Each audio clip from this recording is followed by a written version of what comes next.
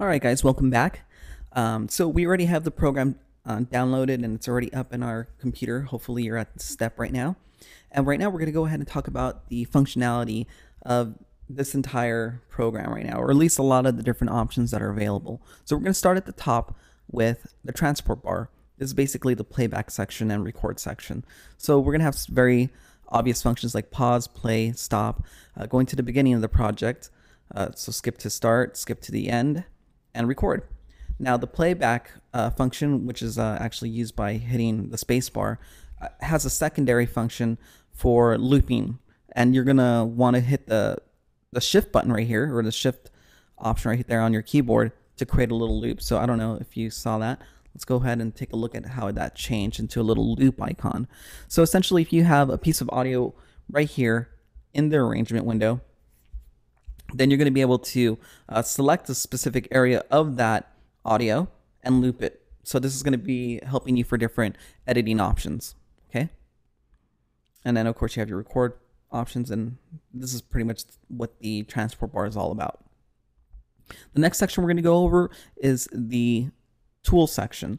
So there's different tools right here. We have your selector tool or selection tool, your envelope tool, as you can see right there. You have your pencil or draw tool. You have different zooming options right here. So your zoom tool. Right here you have your time shift tool.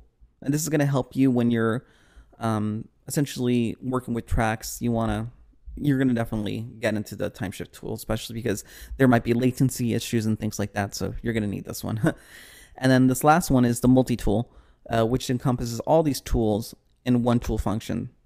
Essentially the way that this works is once there's a piece of audio in here, depending on where your mouse is on that piece of audio or on that audio region, the tool will actually change to one of these functions right here so that you don't have to select back and forth. Now let's go ahead and talk about our, listening back options and our recording options. So this section right here, this bottom section is pretty much linked up to this section right here. So this is all about the audio output right here. So once we have a piece of audio in there, we can see exactly how loud it is. This is like our meter bar, and we're going to be able to detect its peak levels and its RMS levels. So exactly how quiet it is, how loud it is, and we're going to be able to see that with color options as well, with a green meter being basically saying it's okay, and a red meter saying that it's peaking, which is bad. It's bad for your speakers, bad for the mix, makes it muddy, makes it sound terrible. And you're going to be able to see this all right here. And again, this is connected to this option right here. So if you have, let's say, speakers or anything else that you want to connect your audio to, you could actually do that right here with this function right here. It makes it a lot simpler than digging into one of these options in the back. Now the next section we have right here is our audio input. So if we have, let's say, like an interface, we'll be able to choose that interface right here. For now, we're just going to keep it in built-in input. And we're going to be able to see exactly how loud the sound going into the computer is by using these meters right here. Pretty easy to understand. We have a left and right option. So this is for our stereo options. And we also have a mono input channel as well. So depending on if we're using an interface or if we're just recording directly into it, like how are we going to have the audio come out as, either as mono or as stereo. We can make those options or decisions right here. Okay, next I want to quickly go over is our audio sound card options. So that's this right here. So if you're working on your internal computer's audio card, it'll probably pick up that as a default, and you're going to usually want to keep that just selected as is, unless you have a sound card option that you want to choose instead of it. Okay, so for now we'll just keep that right there. Next, we'll go ahead and talk about, again, a little bit more about the input and output volume level stuff. So right here, this is our output level, so we can decide exactly how loud or how quiet we have that. And as you can see right here, this little speaker icon for Mac changes a little bit. I'm going to keep that one as is. And you could also do the same for the input volume as well. So if you're connected, let's say, directly into your computer, and you want to go ahead and adjust the volume level, like if it's not coming out loud enough right here, you can adjust that right here. Okay, and it also works the same with your interface. If your interface for some reason isn't loud enough, you can either, boost that up or take that down right here. Now let's go ahead and take a look below. Right here are different more editing tools in Audacity. We have your cut tool, your copy, right here, that's this one right here. You have your paste. Right here you have a trim audio selection and a silence selection. You have an undo function right here and a redo function. And then again, some syncing audio or sync lock track options right here, which is going to be very handy. Essentially what this does right here is if you're working with multiple tracks, you can actually make sure that they stay in sync by locking them together. So once you sync them and you lock them, they stay in sync. It's really great for editing. Right here, you're going to have different view functions. So these are your zoom in, your zoom out. If you're working with a piece of audio, like an audio region, you can fit that selection to the arrangement window so you see it a little bit better. And if you want to see the entire project, you can choose the fit project option. Now this option right here, this section right here is a little bit different. Essentially, this is like playback speed.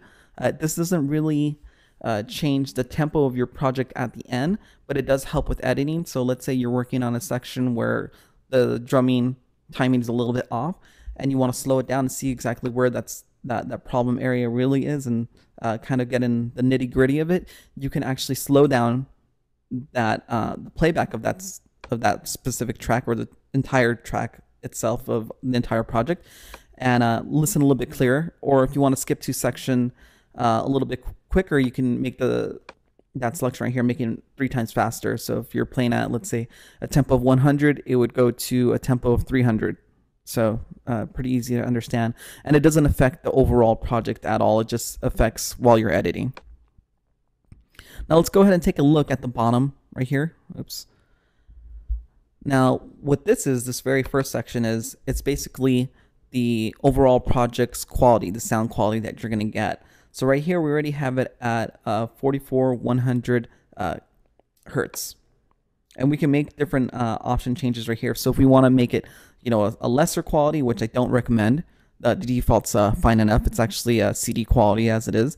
Or you can bring it up to a higher quality, just in case you want to bring this to, let's say, another recording program later on, like Pro Tools or Logic or something like that. You can do that right here.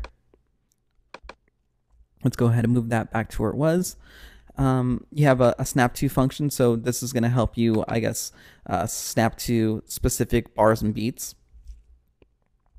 Your selection start, so it starts at a default right here at 0 beats, 0 measures. An end, so if you want to go ahead and make sure that it ends at, let's say, 32 beats or measures or whatever milliseconds and hours and times a minute that you want, you could set that right there. And right here will give you your audio position as the playhead is moving. So as you hit play, this will change and you'll know exactly where you're at in the song. So that's this section right here. So that's basically it. We pretty much discovered a lot of the layout of Audacity. But before we even get into recording into Audacity or even importing audio files into Audacity, we're going to want to go ahead and set up some of our preferences. And we're going to go ahead and learn how to do that in the next video. So I'll catch you guys for that one. Thanks for watching this video. And if you're watching this video and you're not currently enrolled to the Recording Connection, this is only a small taste of what you could be learning in our program. The Recording Connection provides all of our students with industry standard software like Pro Tools to take your engineering skills to the next level. We also provide books with excellent lesson plans, a professional studio engineer who will mentor you and show you how to operate real studio equipment, and so much more. With the Recording Connection, getting finance is a breeze. We have many different tuition options, so getting hooked up at a studio near you is fast and easy. For more information, check out www.recordingconnection.com. And as always, I'll catch you guys on the next video.